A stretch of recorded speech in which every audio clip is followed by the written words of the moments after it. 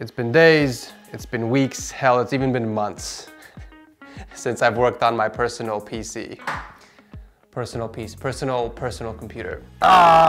So yeah, if you guys catch my first video on building my own personal rig, we ran into some issues. I'll leave a link below, but this is basically episode 2, the continuation of building my very own custom water-cooled PC. As you guys can see, we started off doing an air-cooled version, well, somewhat air-cooled because we are using an AIO cooler, obviously, but the GPUs are air-cooled. So now what we're gonna do is take apart this entire PC, build the case that I'm gonna be putting it in, and basically swap all the parts in here with the EK parts as well. So this is gonna be a full custom loop PC. And if you guys are new to the channel, you gotta subscribe because it's gonna be an epic build and I will promise you guys that much.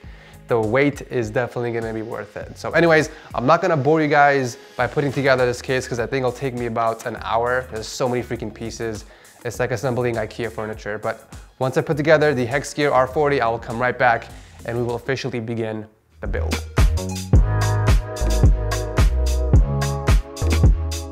This video is sponsored by Dollar Shave Club. I'm sure you guys are sick of overpaying for razors or having to wait for someone to open up the razor section. And even then, there are so many options to choose from, it's ridiculous. Well, this stops now. Thanks to Dollar Shave Club, for a limited time, they are basically giving away their starter set to new members for only $5. The starter set features their executive razor and 3 trial-sized versions of their most popular products that help you stay fresh and clean. In the first box, you will receive their shave butter, body wash, and butt wipes, which smell incredible, by the way. I know the words smelling incredible and butt shouldn't be in the same sentence, however, this is an exception. You also get their executive razor, which includes their premium handle and a full cassette of cartridges. After the first box, replacement cartridges are sent for only a few bucks a month. This sounds like an awesome deal, and that's because it's available for a limited time exclusively at dollarshaveclub.com/TechSource, and I'll drop a link below, so make sure you guys go and check them out. dollarshaveclub.com/TechSource. If putting together Legos is a 1 and building a rocket ship is a 10, I would say assembling this case is a 9.5. The only reason it's not a 10 is because it's not an actual rocket, guys. There's a reason why it's not available in the US, and I don't see a lot of people building inside it. It is a pain in the ass to put this together. There are so many things that aren't designed well, I guess. It's not CNC machined perfectly. There are some holes that just don't align perfectly. Even some parts of the acrylic pieces, I had to drill my own hole just to make it big enough to screw in the bolts. So yeah, very, very difficult case to work with. If it wasn't so damn sexy and clean, I would have tossed this out the window already and went back to the H700i, believe it or not. But anyways, it is what it is. I finally put it together. Now let's continue on with the actual build. But with that said, it is gonna be a multi-part series. So if you're new to the channel, make sure to hit that subscribe button because you're gonna see me fail continuously. Already it's like the 2nd episode and I already had troubles with the case. So it's gonna be an interesting ride to say the least. As you guys can see, we took apart the motherboard and as well as the 2 GPUs from the previous case. All the other components are taken out. Now we're gonna basically convert this into a water-cooled build, and we are doing hardline as well. So it's gonna be very, very interesting build. So anyways, let's go ahead and take off the CPU and clean it real quick because it's got the previous, I almost forgot the name of it, thermal paste. So this is the 7980XE, guys. This is an 18-core processor, and this is actually delidded thanks to Steven from Gamers Nexus. So it's gonna perform a lot better, temps are gonna be better, which means I can push the overclock on it further than a stock 7980XE, if that makes any sense. So yeah, very excited to see how much I can push on this once it's water cooled. But anyways, oh yeah, let me clean this thing actually. Get some alcohol. You know what I've noticed? This thermal paste is so harder to clean. This is from Thermal Grizzly, by the way, guys. I guess that's why it works better than other thermal paste.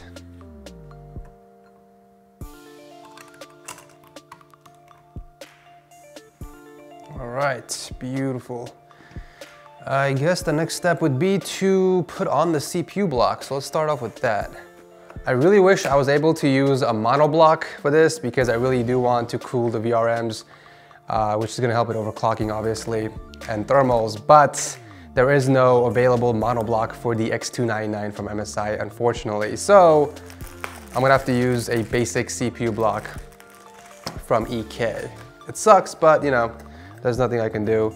If I were to use a different X299 motherboard, I think EK does have available monoblocks, but I don't want to use any of the other motherboards. This is the one I want to use for my build because of the features that it comes with. This one is actually RGB as well, so it's gonna light up. I don't know, I think the inside area, which is gonna look really cool.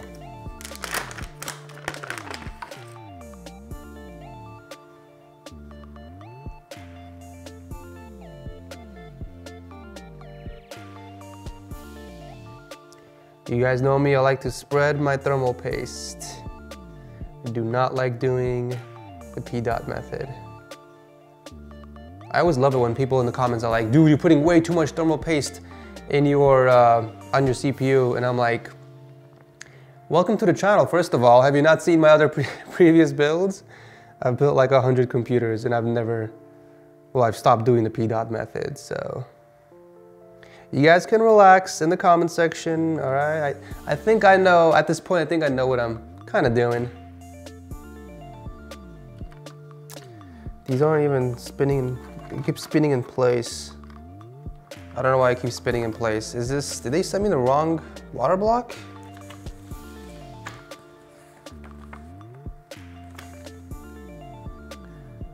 AMD.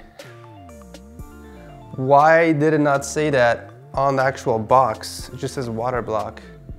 They sent me an AMD one, guys. Okay. It makes sense now the way the screws aren't going in because it's for the AMD motherboard. You might have to go with the original CPU block that they sent me in the first package. At this point, there is no going back, guys. I don't want to have to go and order and wait again. I'm already doing my build, so I'm just gonna use whatever I have. Yep, it's going in. All right, so that definitely fit. So unfortunately, we're gonna have to go with the non-RGB version, which I'm okay with, as long as it works. That's honestly the only difference between that one and this one, is one lights up and the other one doesn't. And one fits and the other one doesn't, so yeah, I don't care. Let's just move on.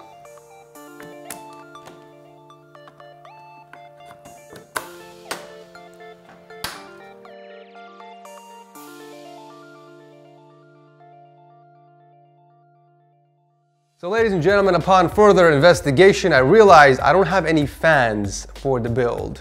The only thing I have is this beautiful Commander Pro and a few 140mm fans, which don't even fit in this case. So I'm gonna have to request some from Corsair, which means I won't be able to do a lot for this episode. So if you're watching this video, that means I somehow mustered enough content to upload it on the channel. But anyways, I think I'll probably just hook up the power supply, I'll hook up the reservoir, and see what else I can do. Oh yeah, and put on the GPU block. So I think that will be enough for part 1, or I should say what episode is this? Episode 2? Episode 2. So yeah, ladies and gentlemen, let's go ahead and put together the GPU blocks. Where is my babies? Yeah, the twins right over here, guys. 1080 Ti's FTW. 3 from EVGA, of course. Unfortunately, let's take these precious apart and put on the GPU blocks, which must be in this box over here. All right, so actually, I think we have 4 GPU blocks. There's only 2 that I'm gonna be using actually, which I think is the nickel plexi. Let me see which one that is. I hope there's 2 plates in here because I'm missing.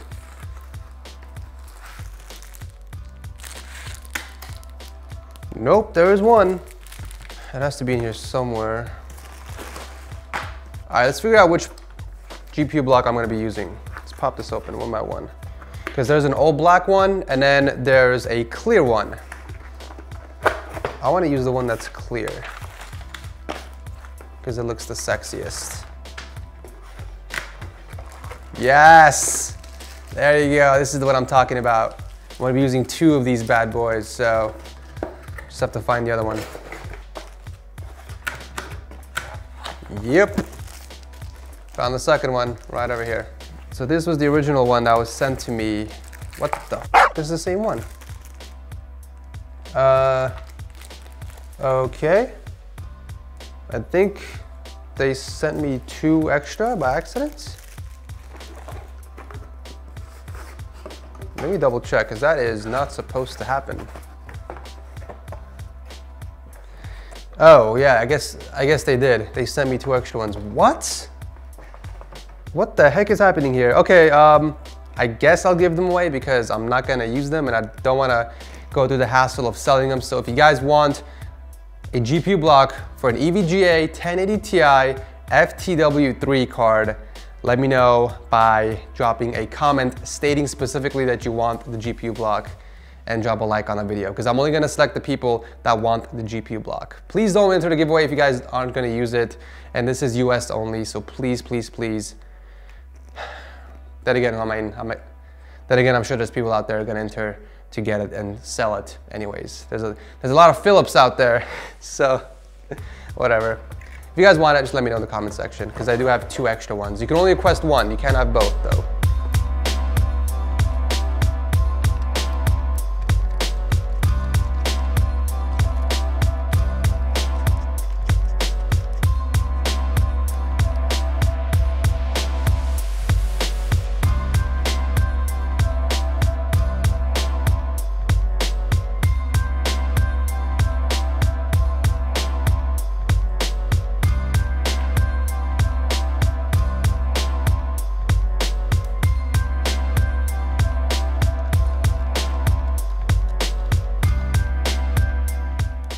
So before I put on the back plate on the GPU, I have to put the GPU bracket on there first, but I do want to custom paint both of these to red, and I picked up some paint from Home Depot. So we're gonna go downstairs, actually paint these and paint a few other things as well. So yeah, let's go. So we're gonna do the reservoir mounting bracket red, PCI brackets red, GPU bracket red, and the M.2 shield we're actually gonna paint white.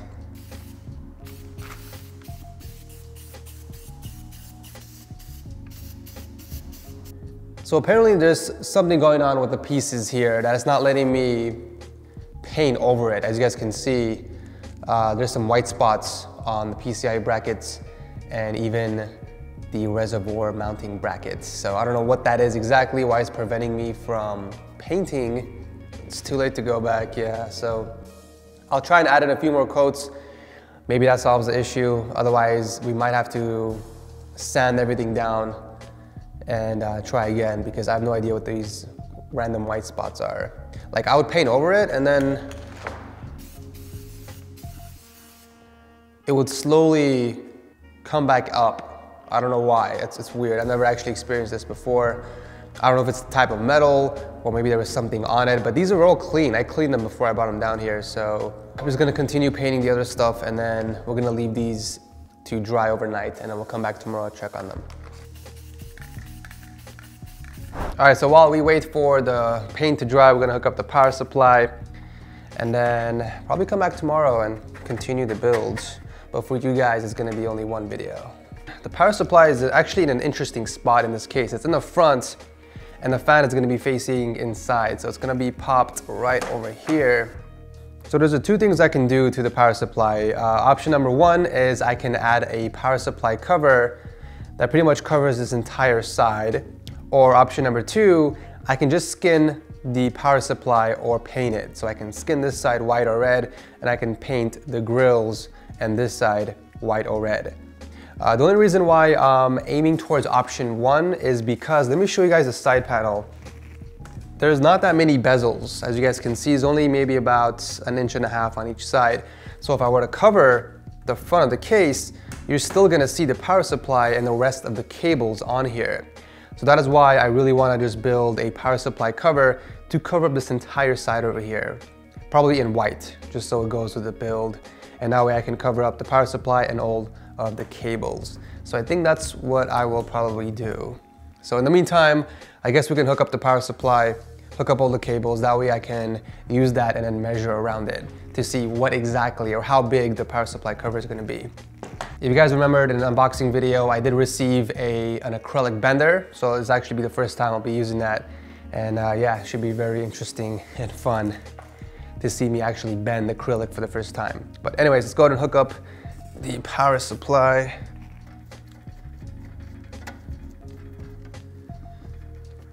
All right, time to hook up the cables. These are from Cable Mod. Got the sexy white and red pattern with the aluminum white cable combs. This is gonna look really sick in this build. These are actually the replacement cables they sent me, because if you guys watched part 1, the cables were the reason why my computer wasn't turning on. It wasn't the power supply. So yeah, I'm hoping that these actually work because I haven't tested them. But I trust in the Cable Mod, so yeah. I should say I trust in Cable Mod now.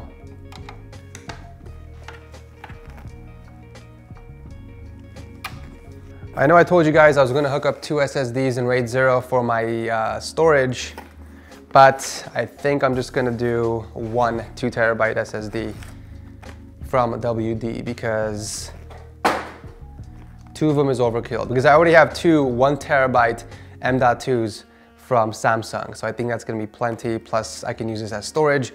And the main reason actually is because I have an 8 terabyte external storage device from Seagate that I'm using to store most of my files. So that is why I don't wanna bombard this PC with that much storage space, which I'm not gonna even use in the first place, to be honest. Of course, I gotta go with a red SATA cable. Let's hook this up. I don't know where exactly this is connected to. It's probably somewhere in the back. Let me flip this over.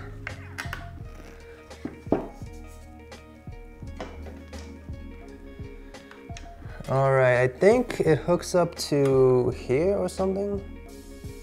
Not really sure. It goes in like that. But the only issue is I would have installed the motherboard. How the hell am I gonna screw it in from the other side? Oh, Jesus. Oh, I guess I can take this apart. I can take these screws apart actually, mount the SSD on here, and then mount it back on. So that's actually an easy fix.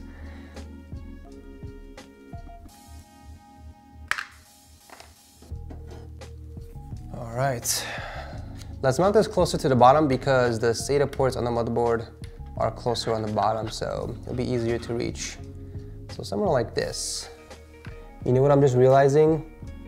Look how much space I have to work with for cable management. It's gonna be a pain in the ass. There isn't any cable grommets, there isn't any zip ties, tie downs. I mean, it's gonna be a challenge to say the least. Oh, also, what do you guys think about Goku Ultra Instinct mode?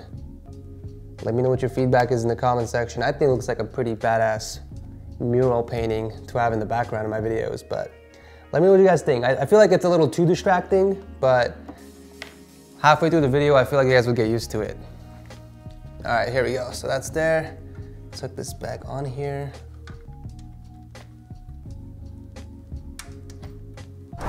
All right, so this is what the build currently is looking like. We had a bumpy start, but honestly, I think we're finally back on track. We're still waiting for the paint to dry for the graphics card and a few other parts of the case. In the meantime, I'm gonna order the fans, so that will be here hopefully in the next few days, and we can jump on that, install the radiators, the reservoir, and all that good stuff. So we're gonna go ahead and cut to the next day and take a look at our paint job, so yeah.